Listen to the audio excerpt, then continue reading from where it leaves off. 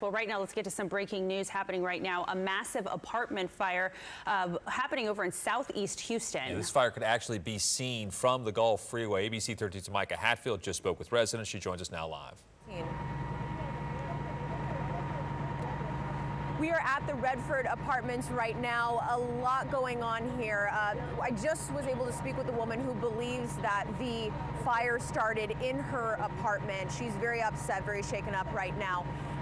They're still trying to completely put out the fire. You can see a few flames there at the top, a very large presence of the Houston Fire Department here at the Redford apartments. This is right off of the Gulf Freeway. The smoke, when we were driving here, actually was going over the Gulf Freeway. Just to give you an indication of how massive this fire actually was.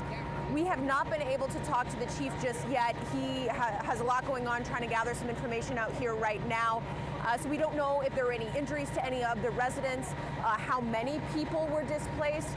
But we were able to speak to a man, Amir, a young man. He said that he was woken up this morning and told that there was a fire in a nearby apartment building. He ran over and he said he tried to get in these people's apartments. He ended up actually breaking out their windows, trying to rescue them. Take a listen to what he said. My granny she was like, it's people in the building, so I was like, I gotta get in my, and the fire people wasn't here just yet. Like, they got here after I came back around the building. But I took off from like where we stayed at and then around the building.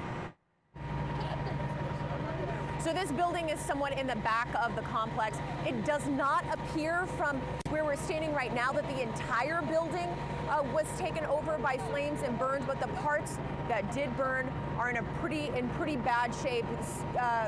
These residents will not be able, obviously, to move back into this building. The woman who told me that the fire started in her apartment, she's very emotional. I tried to ask her how she got out. She said she really doesn't remember. It's all a blur, but you know, she's talking about her wedding pictures with her late husband, possibly her dog that was left behind inside of the apartment. So a lot of emotions out here right now. Live in South Houston, Micah Hatfield, ABC 13 Eyewitness News.